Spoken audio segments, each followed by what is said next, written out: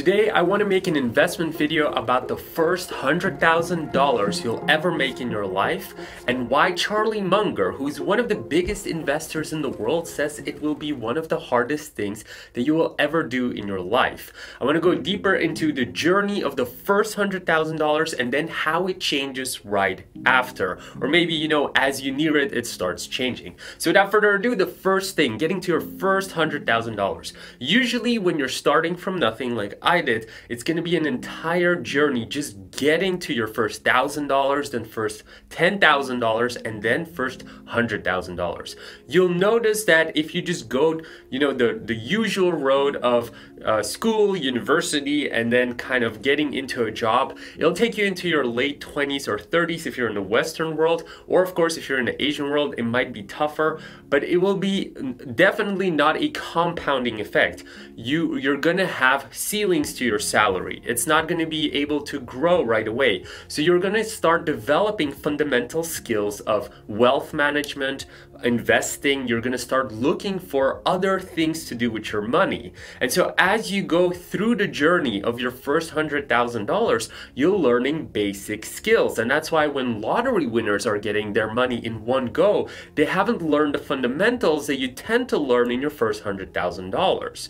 Now, once you get to your first $100,000, which we will cover a little bit more in detail and ways that you can do it too, you're gonna notice that the change in mentality happens where you're actually gonna be using your money to invest in the future. And so now your money starts working for you. And the reason why Charlie Munger, in my opinion, thinks that that's a tipping point to $100,000 is because the amount of money you'll start making from just passive investments that you've put into, risky things like crypto or maybe just the S&P 500, these are types of compounding that you're probably not even going to be able to compete with over the long term, because you might fall sick, you might have a cap in how much you can earn, whereas your money will keep compounding. And if you have more than $100,000 and let's say you're less than 30 years old, you're pretty much guaranteed to become a millionaire by the time you're a pensioner. Now, one thing that a lot of people don't talk about is you might become a millionaire by the time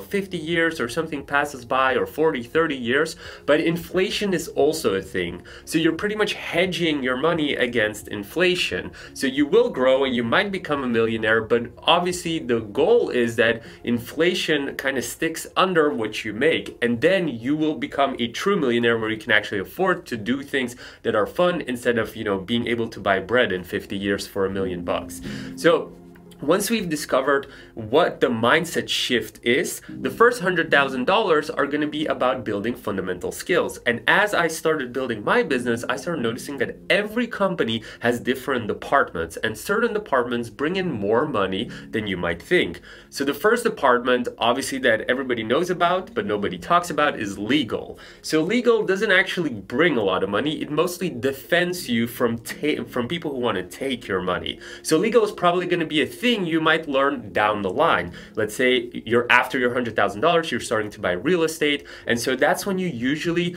when you're actually getting into this kind of stuff, you're starting to learn legal things.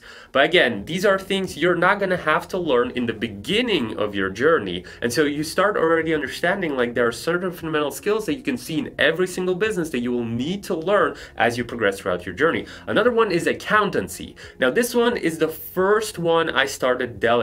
I hired an accountancy firm right out of the gate. I had a law background and I knew that I know enough to probably screw it up. So the first thing I would have to delegate is accountancy. Now, accountants can find you money if you're already making money. So let's say that you're really good at sales and you're making money. An accountant's gonna keep you on track and it's gonna find specific legal loopholes that you can use to make even more money. And so these type of fundamental skills are necessary, but as you can hear, they're kind of like an extra to the fact that you have to do the next department, which is sales.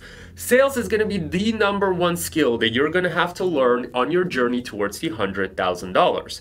If you want to have $100,000 a year salary, you're going to have to be able to sell yourself. You're going to have to be able to brand yourself, which I guess is kind of a subsection of sales, just more to the general world. So you're going to need to know how to create a CV, how to make a website, how to make a simple introduction video or a script for that, and then apply yourself to jobs. And once you're in that job, you need to be able to kind of play the politics and get a salary raise every single year, or work really hard, get the right connections. This is pretty much everything sales and negotiations. So these are very, very important skills that you're going to have to continue with as you go on your journey.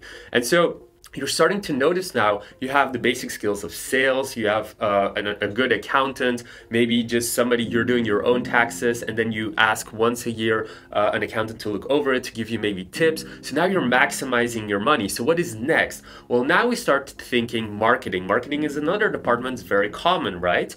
Okay, so now you have marketing, you have some sales, an accountant's making sure you're doing everything legal and getting all the legal loopholes, so you're maximizing your profits. But now you're in a job, maybe you're making, let's say, $60,000 a year, and you're starting to grow, maybe you're in your 30s now, and you kind of want to do more with your money. So you don't have enough money yet to start an investment fund like many big corporates have, but you do want to do something. You want to scale your money, right? You don't have enough yet to maybe start going crazy in crypto and stuff like that. So what do? Well, in a company, you do marketing, which is pretty much you scale what you have in sales. And so if your sales are pretty rough and you start scaling with marketing, then the whole funnel will go bad. You'll start having issues on your web pages. If you have online sales, your customer support's gonna falter. So sales is definitely something you need to figure out first. But in the context of a normal job, what marketing would actually mean is that now you take your $60,000 a year salary or something like that, and you start looking at how can I scale this? And this is usually when people start looking into real estate investing, or they start looking into doing a side hustle with their job, that maybe they can, let's say they're doing something in marketing, so they create a small ebook that they put online, and suddenly they have like this little side hustle that brings them an extra $10,000, $20,000. And if they're doing it really well, maybe they start doing YouTube, so they start branding themselves, properly marketing, and maybe YouTube at one point starts giving them the equivalent of their salary. So now marketing is starting to really kick sales' ass, and so you start considering maybe you should do this thing full time. So I built a tech business, and I can advise you to have multiple marketing funnels, but you build marketing funnels one at a time, and you use the Pareto principle, which is a basic economical principle that everybody knows with the 80-20 rule. You look at where you're making the most amount of money. Let's say it's YouTube, or maybe you wrote an ebook and people are buying that ebook, and so you start investing in doing it more. You make more ebooks, you make more YouTube videos, you make more courses. Whatever you do, just do that thing that people like seeing from you. That's the basic things of, when you launch a Facebook ad campaign, you have like 5 ads that you launch initially, and then you start like peeling off the ones that are bad, and then doing different iterations, and you scale the ones that go crazy. And so same thing here. You have your job, and then you come back, and then you do these little other products and ads that can scale your income.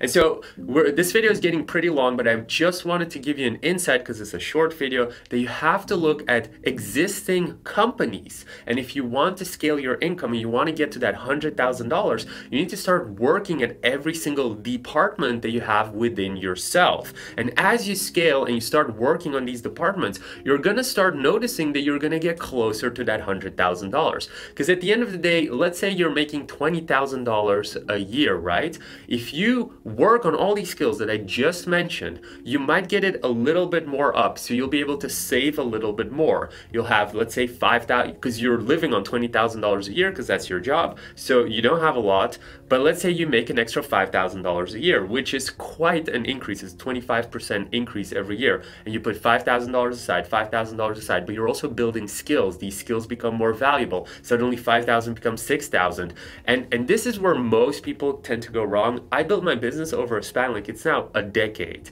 So you don't have to make money in the first 2 years. If you're struggling, like I was struggling in the beginning, the first 4 to 5 years were brutal, but the next 5 years started becoming much easier. So as you make $5,000 a year, and suddenly this becomes $6,000, $7,000, $8,000, except it's never a linear growth, it's definitely an exponential growth.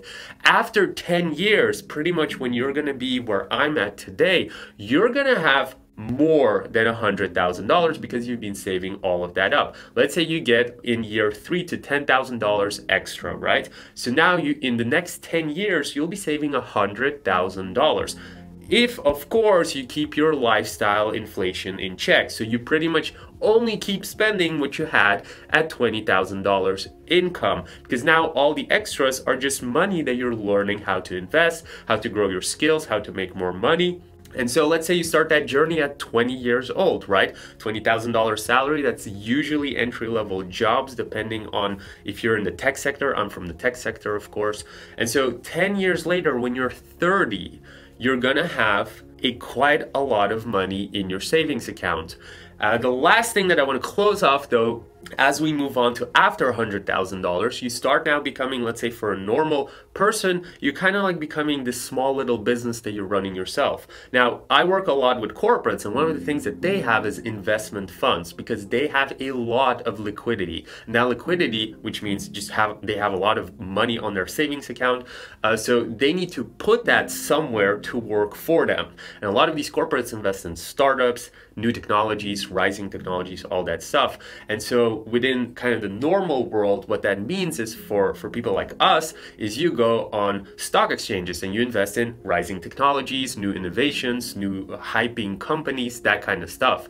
And so as you progress, I would say after your first $40,000 or $50,000 in savings, you're gonna start looking at all these things like stocks, crypto, real estate, and everything. And so between $50,000 and $100,000, you're gonna make a ton of mistakes. And afterwards, you're gonna start learning that department as well. And now after $100,000, if you have that for a couple of years, it's gonna be much easier to get to $1 million. But I can tell you though, that one of the things that I started focusing on is things kind of like passive income. So not only just growing through stocks and crypto and everything, but investing in startups. Again, I come from the tech sector, and after a decade of experience, it was kind of interesting for me to just be involved at the beginning of these startups. You know, they don't need a lot of capital, so you can invest in it, and it's something that I understand and have more control over. So as you help them, suddenly this can grow twice, 3 times or more. It can maybe beat the S&P 500. It's very risky, of course, but again,